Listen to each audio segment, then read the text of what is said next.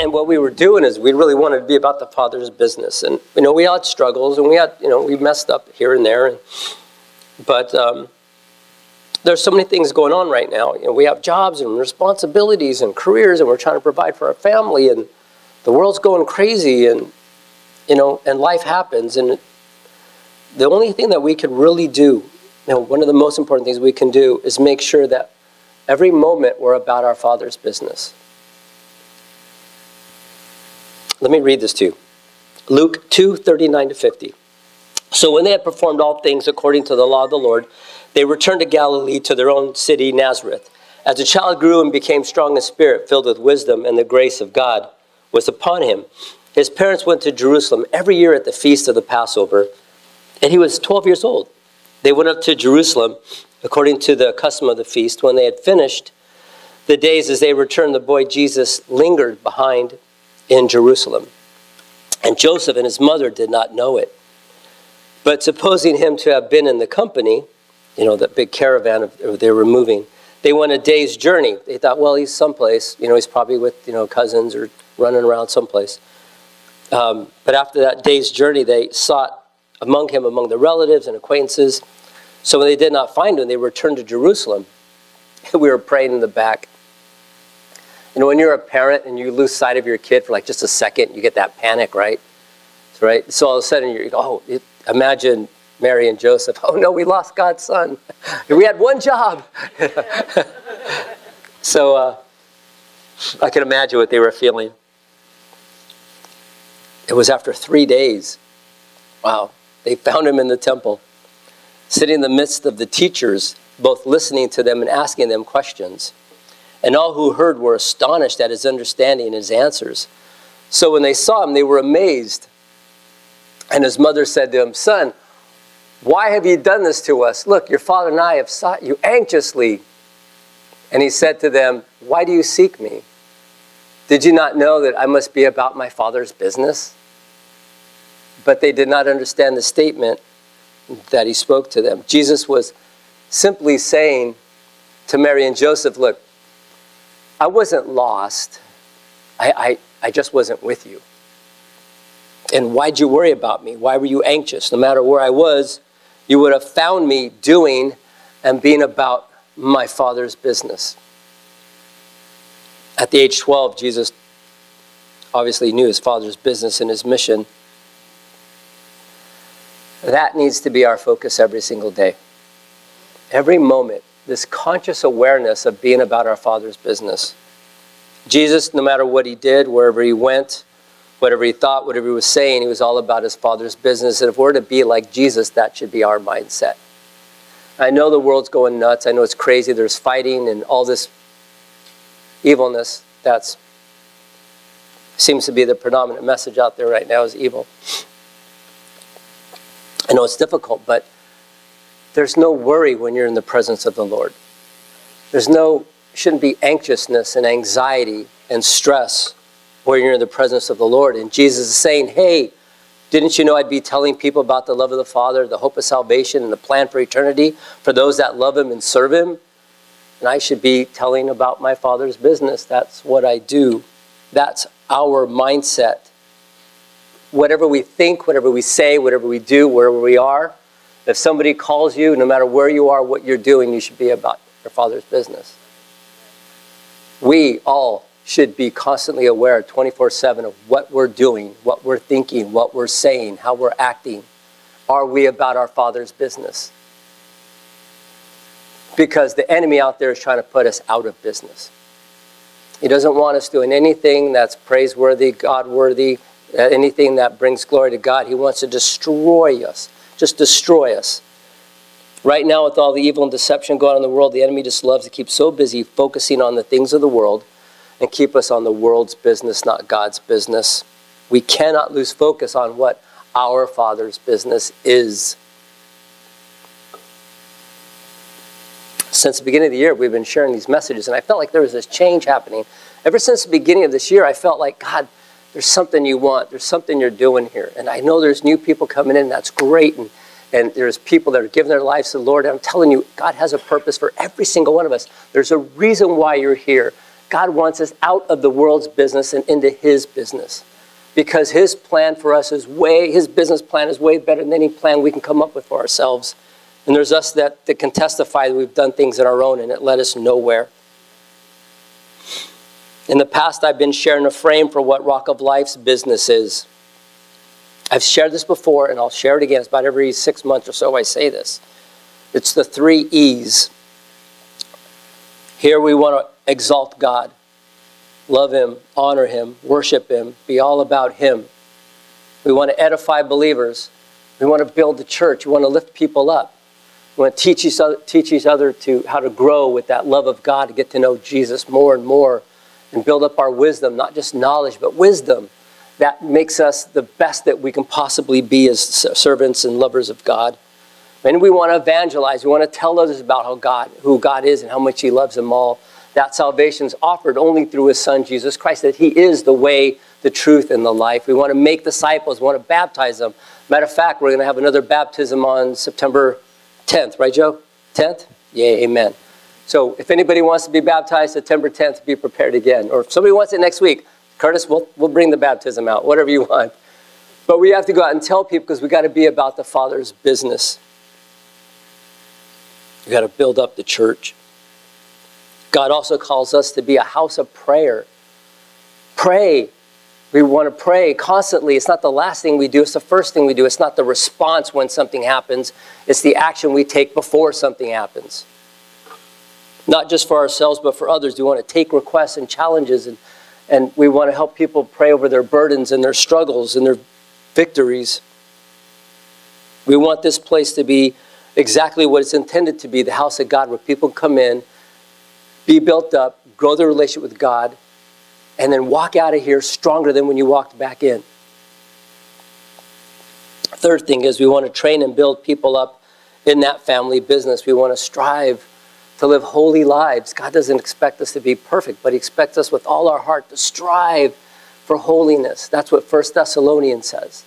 It's to please God, not try to please this world. This world is useless. But God wants to use us to go out and affect the world. One by one, person by person. There's a reason why each person is here. There's a reason why I talk to people individually. If anybody ever called my number and says, hey, let's get together and talk. I got questions, have a cup of tea. I'm not a coffee drinker. Tea.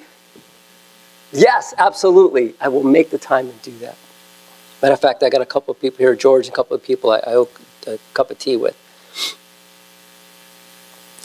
We want to be separate from this world because we have no business living the way the world lives. We can't. It's becoming so evident. This world is corrupted. God's world is the place we want to be. In his presence, his ways, to do the things he wants us to do. And it is a fight, and it is a struggle. And we lose people like Chip. Things happen. It is challenges, and we look for jobs, and we try to reconnect with family members, and we have prodigals in our family, and there's tough times, and there's fires and things, and God intended none of this. Matter of fact, last week's Jonah message about if there's something in your life that you can identify that's rocking the ship, that's rocking the boat, take it, throw it out of your life. Just don't let it continually sit in the boat and just rocking. Get rid of it. I know sometimes a process, but sometimes God says, this is in your life. It's in the way of you and me. Will you just pick it up and throw it out already? Yeah. So I posted that message online, and I felt a need to promote it. So on Facebook, you can, you pay a few bucks, and it goes out to basically anybody. Most times when I do that, it's very encouraging, and a lot of people respond. Once in a while, I'll get somebody that says something horrible. I got a couple of messages this week. One person questioned my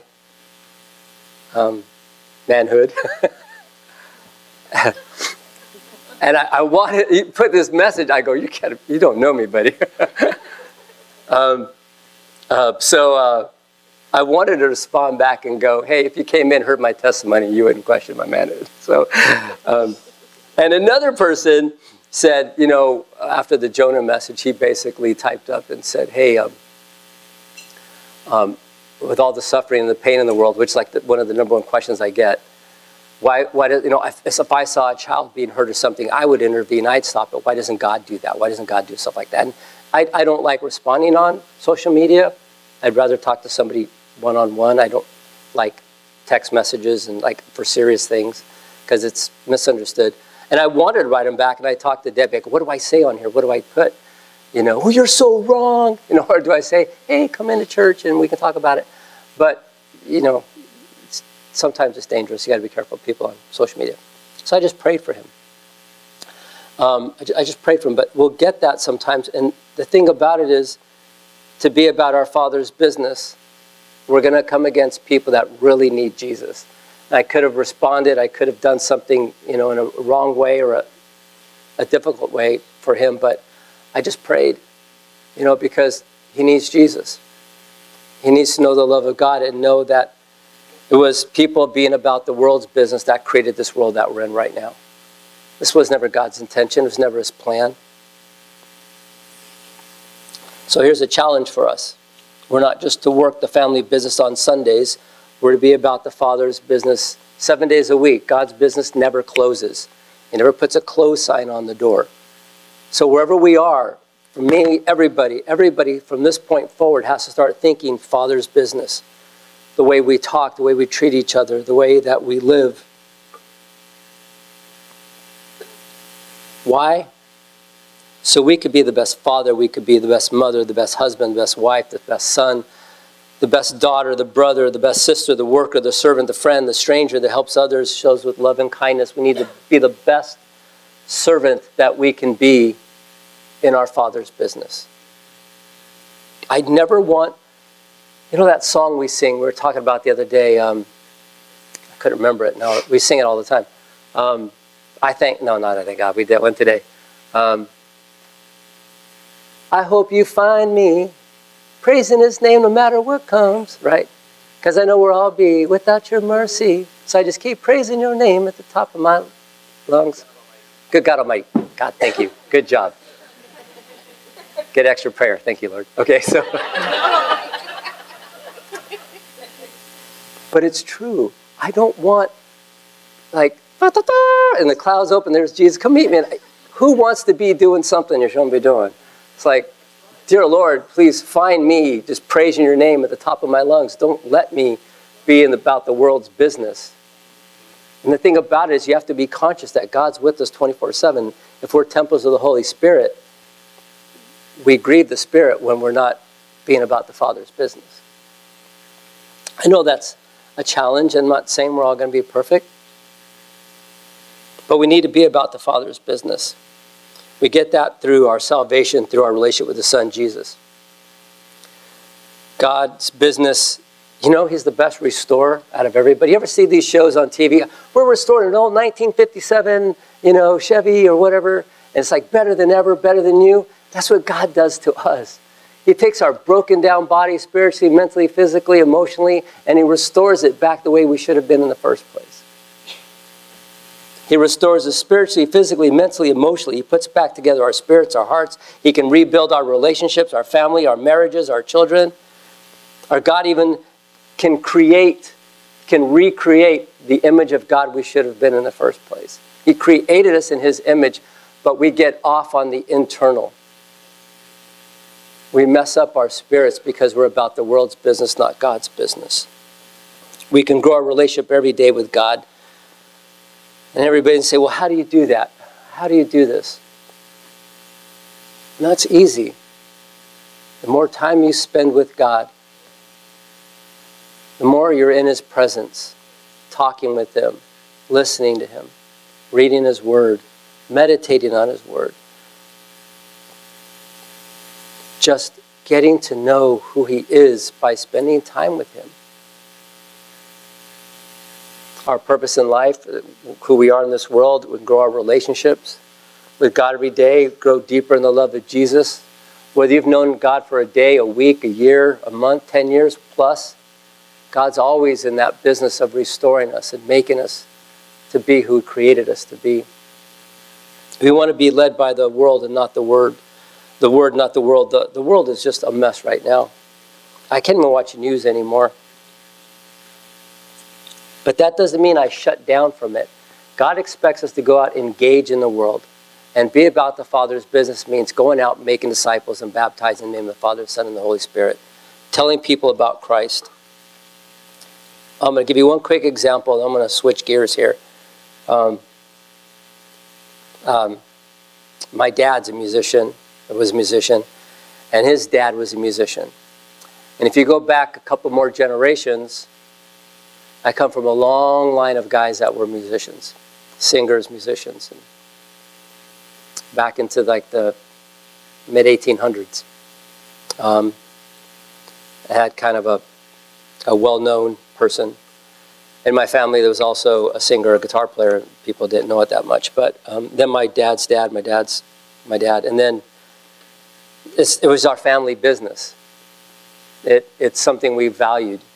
And my dad played bass here for a while with Chip. And now you can see it like in my daughter Mary, who's up here. And she sings, and she's kind of in the Father's business too, right? It gets ingrained in you. It's like you can't shake it. It's just part of who God's created us to be. God didn't create us to be part of this world. He didn't create us to be part of the world's business. The world just ingrains hatred, anger, unrighteous anger, lust, immorality, jealousies, fits of wrath, selfishness. I want nothing to do with that world anymore. But it's kind of cool to see, like, you know, my father, and my daughter, and my grandfather. There's one time, I don't have the picture anymore, but my grandfather, before he passed away, came and visited us in Paradise. There was a picture of me and my dad and him playing guitars in the room. And that's like the Father's business. That was the legacy thing. And that is great. You know how cool it is to be part of the Father's business? To have a peace that you can't get being part of this world. God is looking for those who would become his children and be about the Father's business every single day. So remember, no matter where we are, if there's a word that you leave with today is, you would ask yourself, wherever I am, whatever I'm doing, whoever I'm talking to, am I being about the Father's business? Amen? Give the Lord some praise. Amen. Now, speaking about the Father's business, last week I told you I had this kind of a thing to tell you guys. I've been thinking about it. I think I might have overplayed my hand a bit and just said, like, it's like, what are you going to say? It's actually really important, but it's about being about our Father's business. I want to take time to tell you about Rock of Life a little bit. We've been growing lately, and that's great. And there's a shift that's kind of happening since the beginning of the year, and I wanted to share with you. We've been in existence for 9 years. Matter of fact, September, we have 9 years being open as Rock of Life, 4 years in this building. And we've always been under the denomination of the Church of God out of Cleveland, Tennessee. And you guys, some of you may not know that, but we're part of a denomination, Church of God of Cleveland, Tennessee. And they've been fantastic. They've shown us love and care and this great concern. And you know, what shook me out of the world's business is Debbie was going to Jubilee on the Ridge up in Paradise, and it was a Church of God, and I needed this Holy Spirit slap to wake me up. It was great. I was on the carpet and just going, yes, this is what I needed.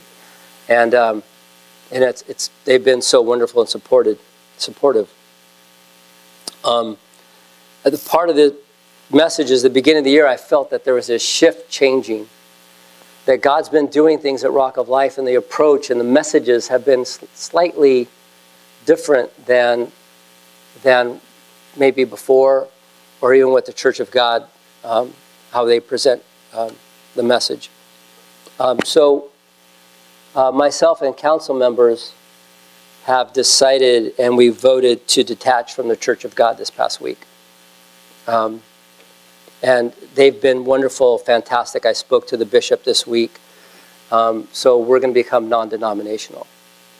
I really feel in order for us to go where God wants us to and to deliver the kind of messages that God wants us to and to reach the people that God wants us to, we need to do that as a non-denominational church. Okay? Is that it? Okay, cool. Good, I'm glad you applauded. I've wanted chicken wire up here just to go, what are you doing? So, and it's nothing really, you know, it's nothing really negative. I just really believe the Church of God has been wonderful and they're amazing. It's just that I really believe that there's this part of a larger denomination sometimes may restrict us locally. And I've really been focusing on being part of the Pastors' Council here in Chico. There's like me and 6 other pastors. And we're really, what can we do to press in locally and reach the community and then Judea, Samaria, outward, but we want to focus more locally. So I really truly believe that we need to put all of our energy, our resources, our focus, everything on the local church and here and our people in the church and the people out there to bring in new people and that need Christ and to, you know, just see how God's going to just restore lives. And so a couple of the things, part of this is letting you know that we're not going to be like an island to ourselves. I believe in the unity of the true churches, okay? And connecting with some of these other pastors in town has really focused me on what an opportunity we have to band together with other churches that are either denominational or non-denominational, but to have the freedom to be able to focus in on how God works here at Rock of Life, because we're different. God works differently here. And here's what I'm trying to say. There's people that walked in and have said, oh, this is home, this is great, and they belong here. And there's other people that walked into Rock of Life and said, oh, okay, nice, but it wasn't for them, and that's cool. They found another true church of Chico where they were supposed to be. So just a couple of people were, well, be careful of this, be careful of that. Okay, I know I'm trying to focus here. There are many true Bible-believing churches in Chico. And I want us to band together with them. You know, we're part of the body. We're one part of the body of Christ. And I need you guys to know that I want us to be more part of the local Christian community here to reach the people that are lost. Does that make sense? Okay. We've been talking about this. And the other thing I want to talk about real quick is accountability and authority. And some people use the word covering. Jesus Christ is our covering. You know, He's our authority. And so, but what does that mean for us? Well, that means that I have a council that I'm accountable to. You know, they challenge me. They're not a bunch of yes people. I meet with 2 different pastors every month, Gaylord Enns and Mike Gleason. I meet with them and I tell them what I'm going through and what I'm struggling with and some things I'm thinking, and they give me their feedback. I meet with the Pastors' Council every month. I know I need accountability. I know I need mentoring and growth. I'm still growing too. So there's that, right? And I have my council. Will you guys stand up? Mike, Linda, who else is on my council? Debbie, Zach, Rod, please. Tommy's here. Yeah. Eric, Zach, yeah. So I have a council of 9 people now. You guys can sit. That's cool. I just want them to know. But we meet every month and we talk about, we pray, and you know, we try to follow exactly what God's business plan is for Rock of Life. Last couple things. Being more community focused and prayer. Mark your calendars. From September 15th until the 24th, September 24th, we're getting together with 9 other churches in Chico. Grace, Neighborhood, Hope Church, Life Church, and we're going to have 10 days of prayer. So what we're going to do is on the 15th, and I don't know the order of the churches yet, we're still planning that, but like for example, on the 15th, what day is that, a Wednesday I think? We're all going to meet, like, let's say, at Life Church. Anybody that can go, and we're going to pray. We're going to pray for the prodigals and the lost and ourselves and the churches, and we're going to pray that we be about our Father's business. And the next night, we're we're going to go to like Hope Church. And the next night, we're going to go to like Grace. And the next, so like 10 days in a row. On Friday the 22nd, it's going to be at Rock of Life. So anybody that can show up from any church, any community, that they can come in here and we're going to do some praise and worship, and then we're going to pray. Then on the 23rd, Saturday, there's another church. And on the 24th, it's all going to end up at Neighborhood Church in the Dome. And it's going to be just a night of praise.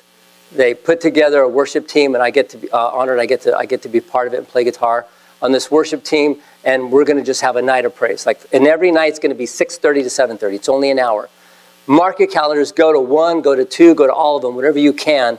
But there is a concerted effort to reach Chico and reach the lost and tell people about God. And we can only do that if we're strengthened up, church, if we're ready about the Father's business, and we get our lives in order, and we start to focus in on God, and we put on that armor, and we don't take it off. Amen? All right. Last thing, and then we're going to pray and close. And we're going to do one more song. Okay. So I really want to be Holy Spirit minded.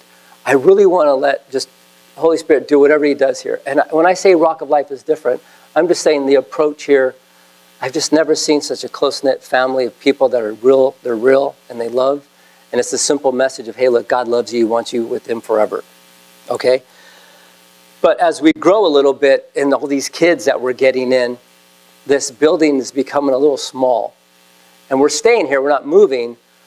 But what we've been praying about, matter of fact, Brian helped us. Brian, where are you, brother?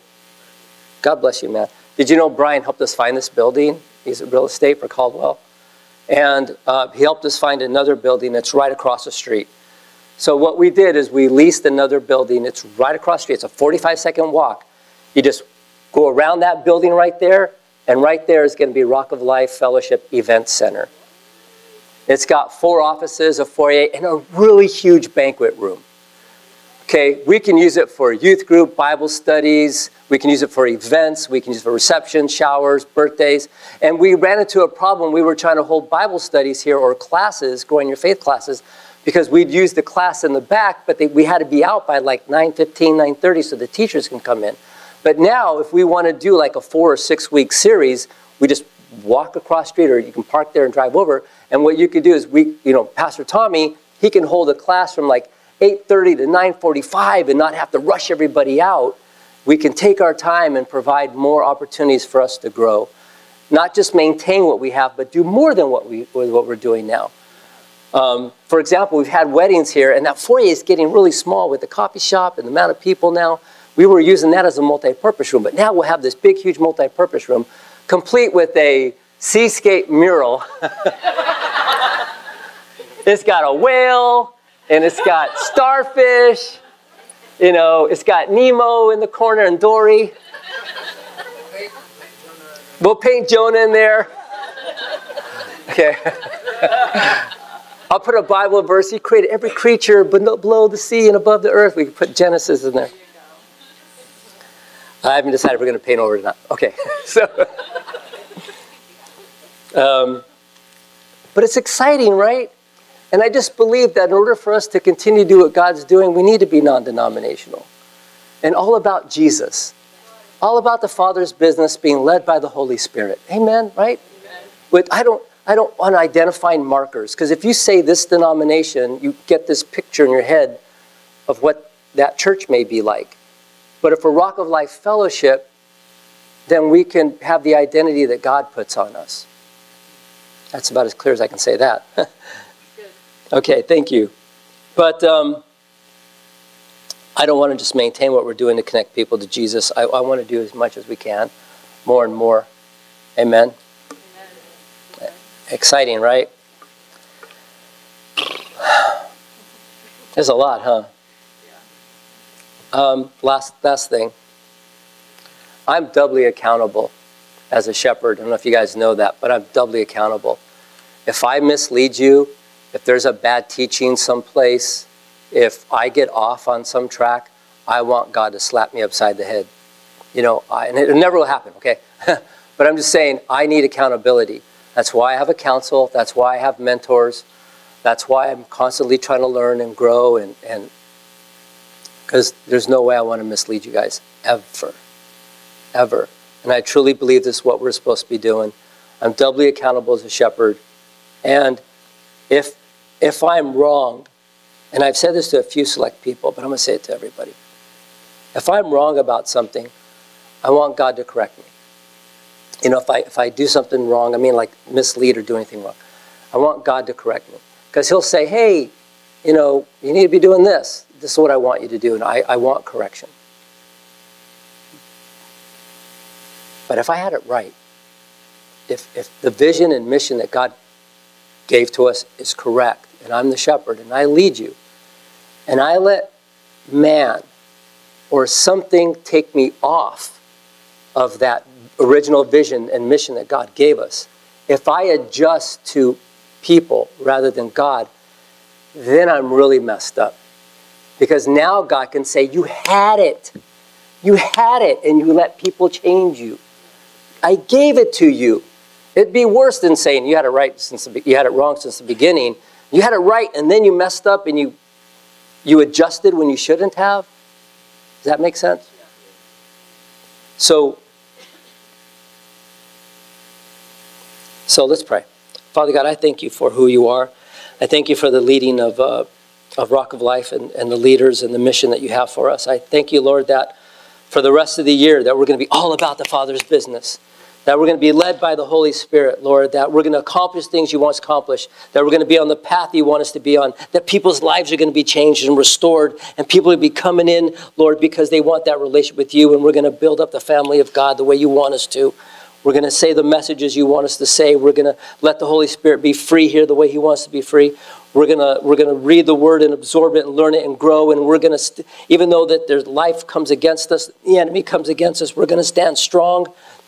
We're going to throw things off our boat. We're going to keep praying. We're going to keep learning about the word. We're going to, even when we make mistakes and we stumble and fall, we thank you for putting people around us that lift us up.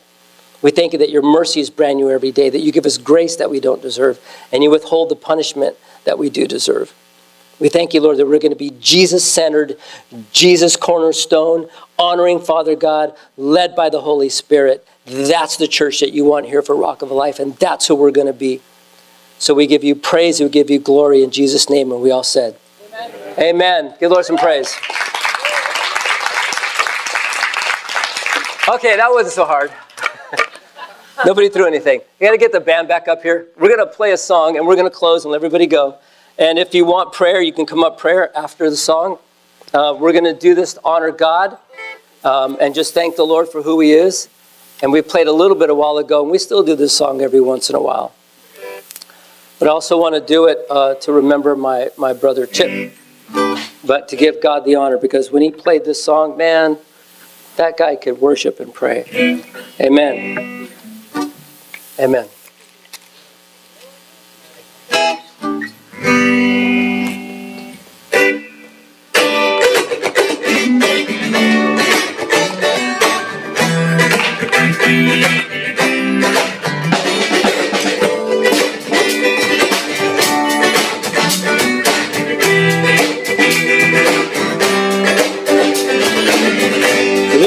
Love that will never have an ending. The Lord has love that will last eternity. The Lord has love that will always last forever. The Lord has love that he wants us to receive. And when the world can't feel his presence, and when the world can't feel or see, it's up to you and me to tell them the Lord has love that's higher than a mountain, wider than a valley, deeper than the sea.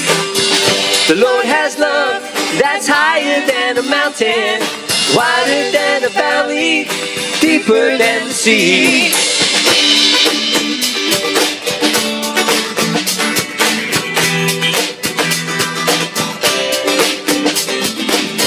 The Lord has love that was there from the beginning. The Lord has love that will never fade away. The The Lord has love that is always overflowing. The Lord has love that He has for us today. And when the world can't feel His presence, yeah. And when the world can't feel or see, it's up to you and me to tell them the Lord has love that's higher than a mountain, wider than a valley, deeper than the sea. The Lord has love that's higher than a mountain, wider than a valley, deeper than... Bring it down, here we go. The Lord has love that's higher than a mountain, wider than a valley, deeper than the sea. The Lord has love that's higher than a mountain, wider than a valley, deeper than the sea. The Lord has love that's higher than a mountain, wider than a valley, deeper than the sea. The Lord has love that's higher than a mountain, wider than a valley, deeper, deeper than the sea. Amen. Amen. Lord, I just give you praise and glory for who you are and what you're doing. Lord, help us be about the Father's business. Thank you for blessing us so much, Lord. And we just give you praise in Jesus' name. We all said, amen.